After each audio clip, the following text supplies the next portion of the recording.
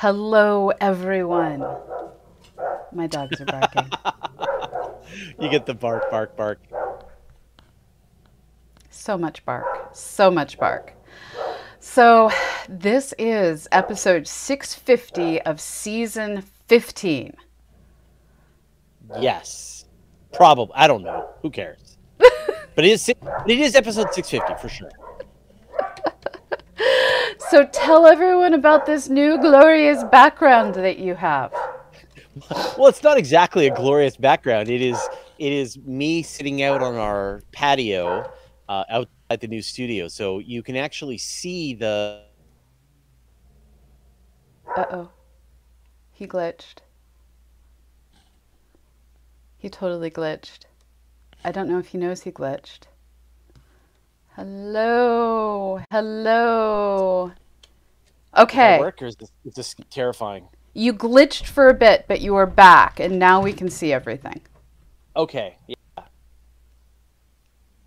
Yeah. So that's our trees. That's my dirt pile. That's where my garden's gonna go. Um, and then sort of over there, and then the side of the building. So I love how green and blue and contrasty it is. yeah, it's pretty crazy. So hopefully this will be the last time people see this. But who knows? Maybe people will dig it. But the yeah, but we're like everything is a mess. Everything is just in boxes where technology is sprayed everywhere. We are sort of shoving aside piles of clothes and stuff to kind of get everything organized. But hopefully, by the time hiatus ends, everything will be a lot more organized and ready to go. It's awesome, and I'm hoping that by the time hiatus ends, I have heating and cooling. These are the small Yeah, things in very old houses that yeah, sometimes don't work the way one would wish. yeah. It's again, we're sort of learning how the new building works and how the heating and the cooling works, but it seems pretty good. Like it's got concrete walls, so it's got a lot of thermal mass that sort of stays relatively cool even on a really hot day. But we'll see what happens during the wintertime. That's when everything will be put to the test. It turns out we have no way to actually cool the building. We can only heat the building. That's standard in Canada. Canadians don't really think about how they have to keep their buildings cool. That's I'm kept. hoping that you have like a one of those ceiling fans that'll just suck all the air out of your house through the windows or something. Eventually, we will. We don't have any fans right now. We're going to get those installed still. Okay. But no, I have a window. That's how we keep things cool in Canada. Is we open a All window right. and Yeah. let the outside air in. So the house I grew up in, we didn't have AC until Yeah, I was late in high school because didn't need it, and then climate change.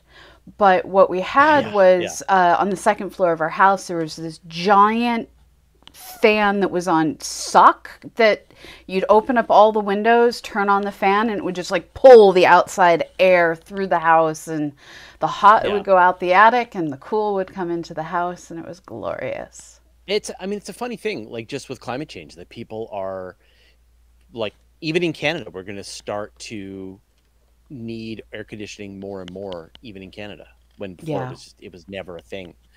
But anyway, we should do a show. I'm sure people we have lots of probably should. questions. Yes, Yeah, yes.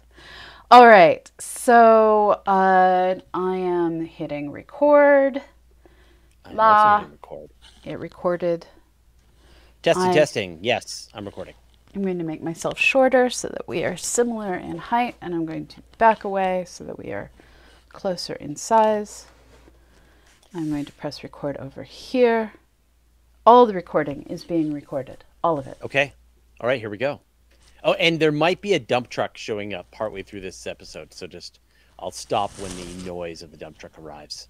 I would like to say this is the first interruption by dump truck I have I know. anticipated. I know. Yeah.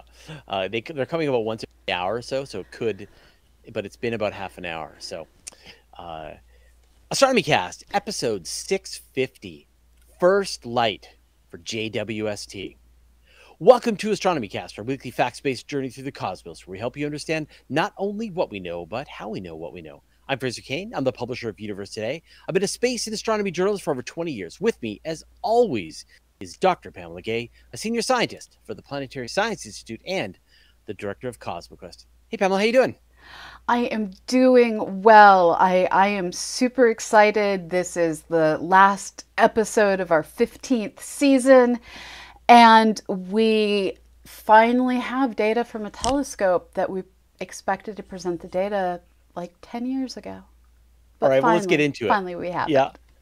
Well, this is it. We are finally going to talk about the James Webb Space Telescope. After decades of development, delays, budget creep, the powerful infrared observatory is at its final home at the L2 Lagrange Point.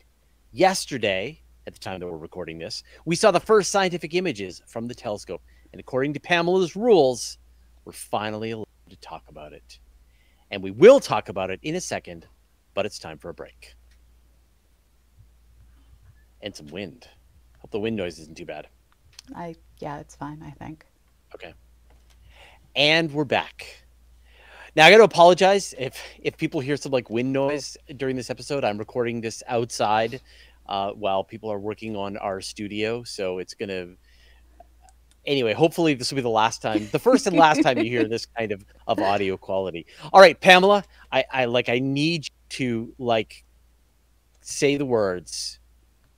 Does James Webb exist now? Well, James Webb is dead. The Fine. JWST is functional and hanging out at Lagrange too, and it is a so far fully functional space telescope. We did it! We did it! Well, we had nothing to do with it. Other people did it, and they should be proud. Yeah, absolutely. So where were you yesterday, I guess, watching those first images come in? I was in this very chair doing a watch party for twitch.tv/CosmoQuestX, where we watched everything come in together. Did the same thing for President Biden's extraordinarily delayed release of the very first image on Monday. And yeah, now I'm happy to finally get to say, okay, I have actually let myself learn things about the mission. And we have stuff to discuss. You've been learning things about the mission this entire time. You just I know. You just have these rules that you don't like to be disappointed and talk about missions that haven't delivered science data, and that's fine. That's your rule. We will we'll give you that. You're the expert. But now you've got to play by Fraser's rules. It's true. So what did we see yesterday? So yesterday, it started out with a whole lot of, hurrah, it works, and getting to meet and greet a whole lot of people around the world as they talked about this telescope they've been working on building. And then they launched straight into the images. And one of the things that I kind of wish they'd done that we're going to do here today, and for those of you listening on the podcast, all of the images that I'm showing on the YouTube, you can get on our website, astronomycast.com. The thing I wish they had really done is shown us what the state of the art was prior to JWST getting its happy little mirrors on what it was looking at. So we did that on our YouTube. Like we did a YouTube episode video yesterday on my channel, and we did that. We just compared each time with the stuff that we had known about previously. And so they started out with SMACS 023.3-7327. This is a galaxy cluster that was observed as part of the Hubble RELIX project, which was using gravitational lensing by relatively near galaxy clusters to try and identify what are the sources that ionized our universe into being transparent when it reionized. So this is a known massive galaxy cluster. It is about 4 billion years old. It's about 4 billion light years away. It is known to have a handful of these super cute little gravitational lensed background objects in it. And then JWST spent a few hours looking at it and greatly increased both the resolution and the depth with which we're able to see this field, demonstrating JWST's 1-2 punch on its predecessors. And with this new image, we're seeing kind of endless arcs of these gravitationally lensed galaxies, as well as exceptional detail on the galaxies within the cluster itself. And this is one of those images that leads me both sad that we're not looking directly at like a Hubble deep field where we'd be able to see these extremely distant galaxies without the distortions of gravitational lensing. But at the same time, it's like now we can get data on the merger process in this 4 billion light year away cluster that we didn't have before. And we get to see in a very short exposure remarkably gravitationally lensed objects. There wasn't a whole lot of science released yesterday, but I am guessing that in the coming weeks and months we are going to get, and JWST saw the furthest, faintest, reddest, most active, all the adjectives, galaxy from the early universe that has ever been seen. Yeah, I think it was important. People got a little confused, especially on like online, just about what was going on here. Like this was a 12.5 hour exposure from Webb, which is the equivalent of a 3-week observation by Hubble. But Hubble never did a 3-week observation on this object. Correct. And so, but essentially Webb in just half a day did a Hubble deep field, and it can do them whenever it wants, wherever it wants, all the time. And so it hasn't even done its version of the deep field. That's coming in the future when it spends 3 weeks staring at some point in the sky. And it's extraordinarily important to note, this is not a deep field. Hubble deep field images, it involved finding the darkest, most empty points on the sky possible and pointing Hubble at those absolutely empty to other telescopes parts of the sky. Here, they purposefully pointed at a known to be extremely crowded part of the sky. They knew there was a relatively close galaxy cluster. They're just after the awesome gravitationally lensed objects. All right, we're going to talk about this some more, move on to the next images, but it's time for a break. And we're back. All right, what was the next image? So they actually didn't go to an image next. They instead went to a spectra of WASP 96b. This is one of 2 known exoplanets that don't have clouds in their atmosphere. This is a hot Saturn orbiting its star every few days on an orbit that makes Mercury's orbit look huge. Now, the reason they looked at this is as the star's light shines through the atmosphere of that hot Saturn, of that gas giant, the starlight passes through the atmosphere, allowing us to see what molecules are in that atmosphere absorbing out light. And in this case, one of those molecules happens to be water vapor. So they spotted a ton of water vapor and demonstrated that yes, JWST can indeed take spectra of extrasolar planets' atmospheres. And the thing that I really liked about this is that the entire transit took 6.5 hours. Yes. And Webb was able to just watch the whole thing from the beginning of the transit through all the way out to the other side of the transit. And this is not something that Hubble can do because Hubble is orbiting around the Earth. And so unless the object is lined up in a way that it can see it for the entire orbit, Hubble can only see it for 45 minutes at a time, and then the Earth is blocking its view and has to go look at something else. Right. And so you can never get this just continuous observation. And so like we're just in the infancy of observing the atmospheres of extrasolar planets. It's only been done a couple of times. Hubble's done it, Spitzer's done it. Yeah. And not to this level of sensitivity. And so to be able to see all these separate absorption lines of water, to really know what's going on in the upper atmosphere of the planet, it's groundbreaking, but I'm sure for a lot of people it was underwhelming, because this is not what they were expecting. They were hoping to see a little planet with clouds and No. aliens running around on it, but no, you just get really Spectra. but yeah, really good confirmation that there's water vapor in the atmosphere Yes. of another planet, and Which that is is fine. exciting. Yeah, totally. And it's in the comparison to Spitzer that you're completely right. This is what we need to be comparing this to. And with Stefan's quintet, which is the object I personally was most looking forward to, the reason I was super looking forward to it is in the Spitzer image. That sucker has a smiley face. It's a super smiley face. This field of view, which is familiar to most amateur astronomers, has 5 different galaxies. One of them loves to get cut off on the images. There's a blue one. It's an interloper. It's not actually part of the gravitationally bound group.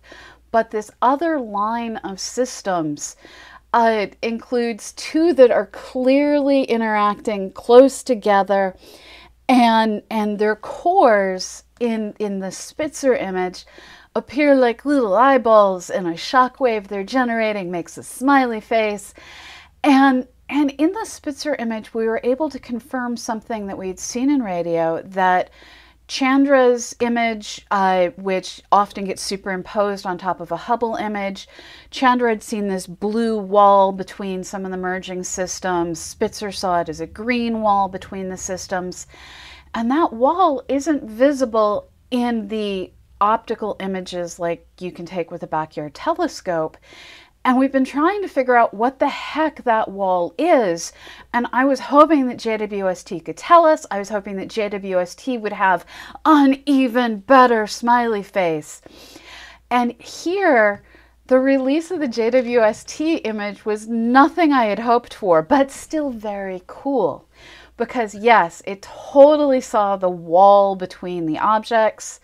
They weren't able to say for certain what kind of shockwave it was yesterday, but what they were able to do instead was say, hey, let's look in detail at that northmost in the image galaxy. And when we do that, we can see jets coming out of the disk of the galaxy that are probably being caused by that galaxy actively feeding as material is sent careening into the core of the galaxy during this merger of so many of the galaxies in this group. And what I found really interesting about this image, I mean, Stefan's quintet, this is, as you said, it's an object you can see with an amateur telescope. It's been known about for hundreds of years. I've taken pictures of it. It looks really cool. Yeah. But to see it with this level of detail, you're seeing 4 galaxies interact with each other with tidal tails and streams and gas shuttling between the galaxies. You're seeing them tearing each other apart, and material is streaming into this black hole, and you're getting these jets. And this is very rare now for a large cluster of galaxies to be doing this so close to us. You know, the universe is so much less dense today than it was back in the early history. But if you look back to just a few billion, not even, just a few 100 million years after the Big Bang, you're going to see much more of this. And so to find an example that's close gives a really good fingerprint for them when they see these things so much farther away, to go, okay, yeah, this is like Stefan's quintet, but just at the very beginning of the universe. And so it's really valuable to be able to see something like this so close, but then to be able to compare it to what the real data, I guess what Webb was designed for, is to see the stuff that is just a few 100 million years after the Big Bang. And it's just kind of awesome that we're going to learn all these details we didn't know. And it's sad to me that we didn't get enough science out of this yesterday. They took these snapshots, they presented them, went, aren't these gorgeous? We went, yes.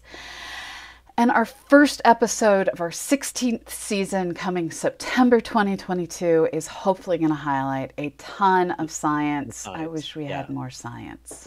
Well, so Webb has a spectrograph that can do 100 galaxies simultaneously. Yes. So in that image of SMAX, it can analyze the spectra, the chemical fingerprints of 100 galaxies at a time in that image. It can do this. It can do so much science. But I'm sure the way this worked was they gathered the data, they did a quick image processing so that we could see it. But now astronomers are going to be spending probably decades in some of these pictures studying everything that was gathered. And these are just 5 images. Like, my mind is blown at how much science is going to be happening from this telescope. And we're going to talk about the last 2 images, but it's time for another break. And we're back. All right, what was the next image? So the next image they gave was actually a planetary nebula. This is the Southern Ring Nebula. It looks exceedingly similar to the Ring Nebula next to Vega and the constellation Lyra. They're slightly different. I'm not sure how you pick one over the other. And in the Hubble image that we have, you can see it's a cool system. It has a binary star in its core, the white dwarf of the binary systems hanging out, being little tiny and faint, barely visible. And there's cool detail, but when we switch from that Hubble image over to instead looking at a JWST image, what we see is all of those ring structures are no longer nice, smooth rings, but are instead these lacy filamentary structures. And we start to be able to see how this planetary nebula was exhaled in puffs with a variety of different layers in the system. Yeah. And that little white dwarf suddenly pops out, becoming visible. And what I love about this one is one of Hubble's key directives, one of its raison d'etre, was to figure out what the heck is going on with planetary nebulae, which basically look like really fascinating smudges from the surface of the Earth. Yeah, it was one of the science goals for Hubble. And it didn't quite get there. It got us further along the path, but there's still a whole lot of we do not know what is going on.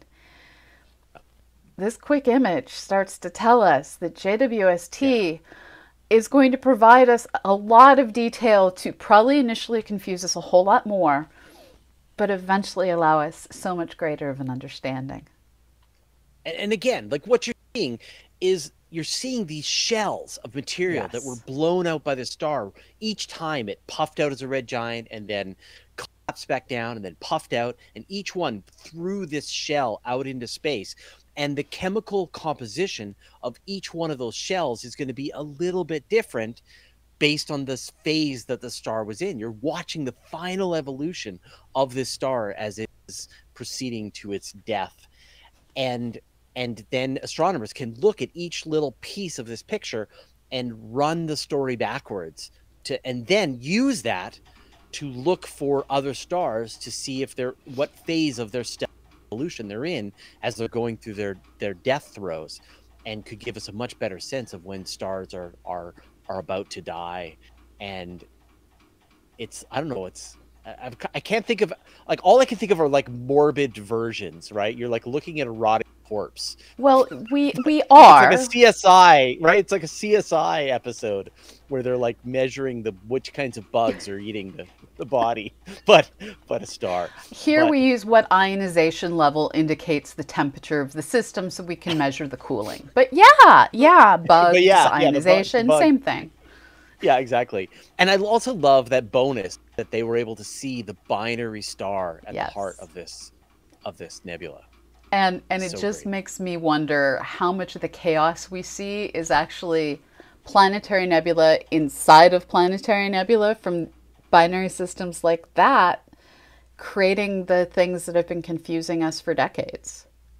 And like one of those big questions right now is like, what does the future hold for the sun? Will we make one of these when the sun dies? Or was this binary star key in whipping up the material and firing it out into these interesting shells?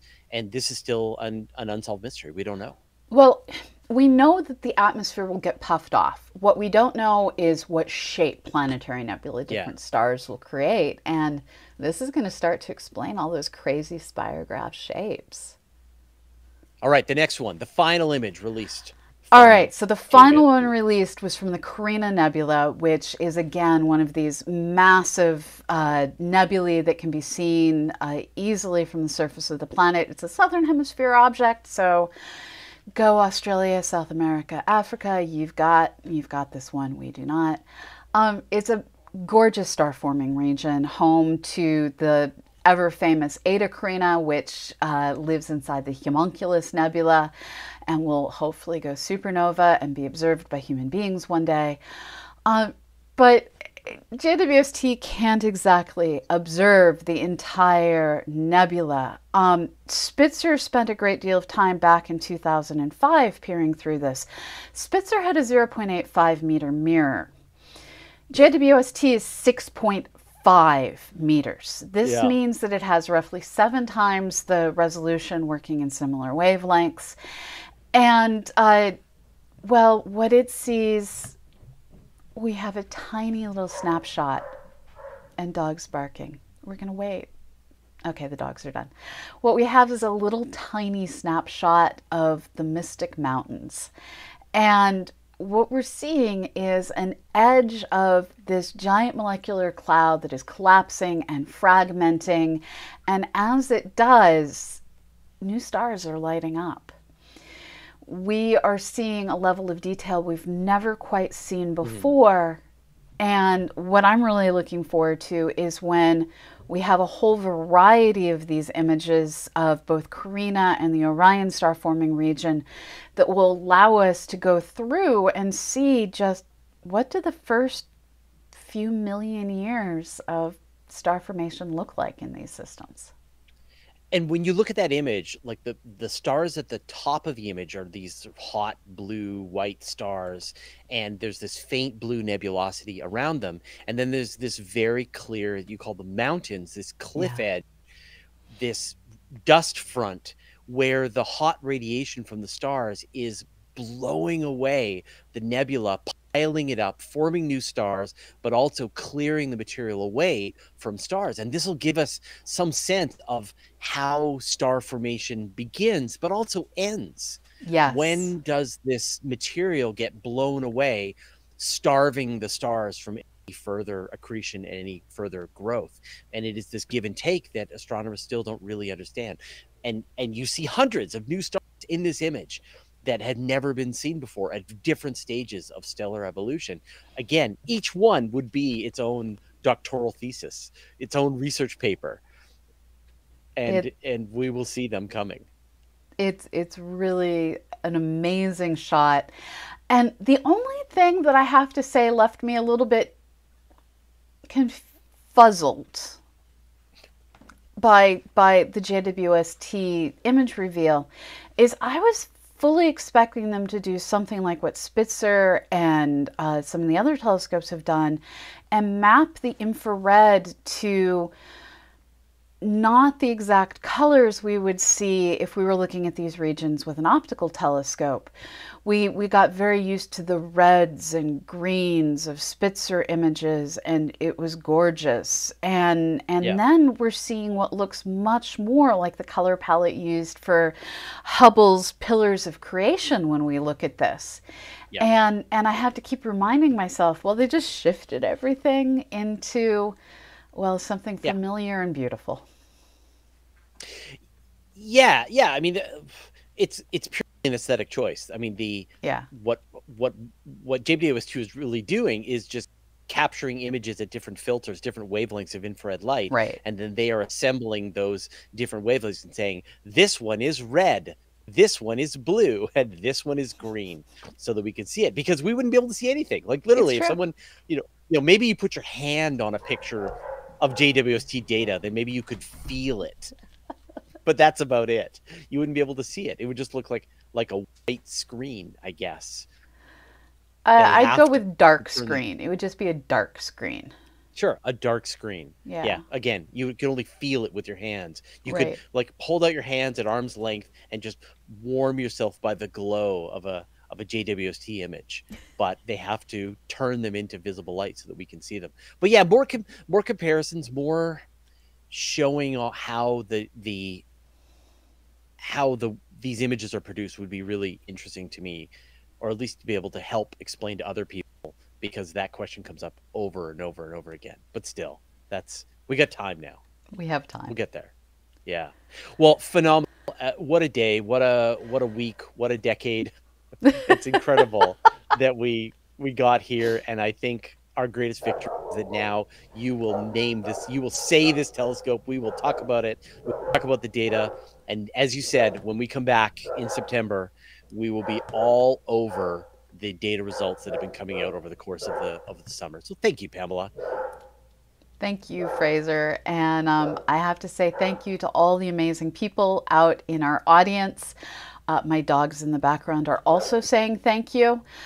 So thank you from everyone in our household to Felix, Goot, William Andrews, Gold, Andy Kelly, Jeff Collins, Simon Parton, Kellyanne and David Parker, Jeremy Kerwin, Stuart Mills, Rob Cuff, Harold Burdenhagen, Marco Arasi, Matthew Horstman, Daniel Loosely, Philip Walker, Jim Schooler, Scott Bieber, David Gates, Nikki Lynch, Alex Cohen, Rando, the Lonely Sand Person, Kinsaya Penflienko, Scott Cohen, Paul L. Hayden, Gregory Singleton, Matthias Hayden, Justin Proctor, Niall Bruce, Disastrina, Jeff Wilson, Cooper, Tim McMacken, Nate Detweiler, Omar Del Riviera, Kenneth Ryan, Alex Rain, Alan Moan.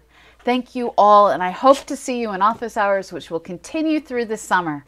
But this is the last episode of Season 15. We return in September. Thanks, everyone, and we'll see you in 2 months. Bye-bye. Right. And then they saved.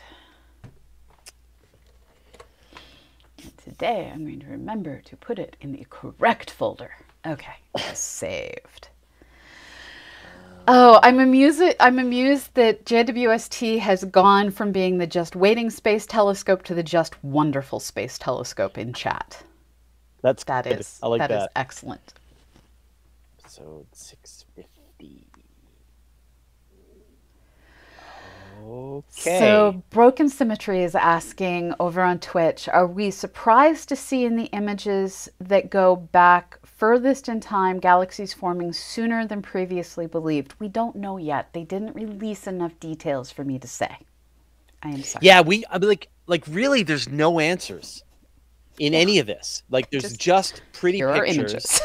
Here are images, and we are oohing and awing at the images, and we are pulling together just little snippets of stuff that NASA told us in its press conferences and in the follow-on stories, and that's it. We don't know anything at all about these images. Very true. Very, very true. Yeah, it's funny.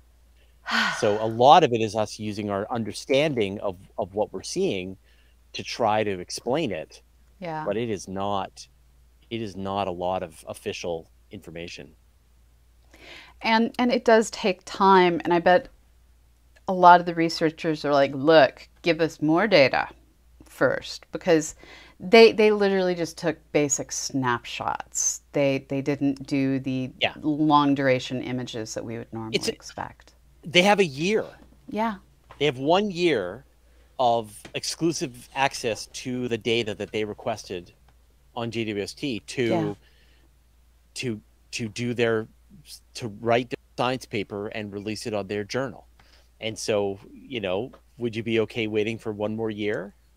I'm just really hoping that the fact that we saw one of the relic cluster targets as one of the first images means that the relic team is going to be doing a lot of their continued research using JWST, because that team has a really solid foundation to build on to figure out just what came before what as the universe reionized. Yeah. Yeah, I mean, even with that 13 hours of data, those galaxies that are being lensed it's about a 10,000 times improvement in magnification of those background galaxies. So it's as if JWST was 10,000 times more powerful to be able to image those galaxies. Yeah. They've got to be able to find something in that. I still, part of me is quite sad that we didn't get an actual deep field where we can see these things non-distorted. Yes. But hopefully that will come. Yes. Yeah, I mean, whenever they want, they can do 3 weeks of observation. Yeah. And that, one of the things that's really started to dawn on me in the last couple of days I've been doing the reporting on this is just how much more efficient and elegant this observatory is compared to anything else that's come before. It can just sit there at the L2 Lagrange point, perfectly balanced in space, staring at one object for as long as it wants. Yeah, Someone Spitzer asked could me, do like, the same thing. was Spitzer at L2? No, Spitzer was in a solar orbit trailing us. So it didn't have the Earth getting in the way because it was in a trailing orbit. It was moving further and further from the Earth all the time. And Fraser has frozen. Oh, I lost you. Sorry. Oh, you're back. Okay. Yeah, okay. Yeah, wait till I get a wired connection. We're actually going to get... We lost him again. Oh, no. Oh, no. Come back, Fraser. Come back. You can do it. Come on. I'm just going to cheerlead his video on. Oh, man. I think he cursed it by saying he's going to get a wireless connection and he's going to get a wired connection, and his wireless router was like, I shall get you. I shall pay you. Punish you, rather. Hello, Tiny Intern. Hello. Tiny Intern, who just popped into the Twitch chat, did the most amazing image that is a mashup of mountains and the words are hard, and the cosmic mountains that were in the Carina Nebula. Let me see if I can pull that up to show you. The answer is yes. Let me just figure out how to get it to appear the best and with the least randomness on my screen while we wait to see if Fraser's coming back. I am waiting. I am waiting. All right.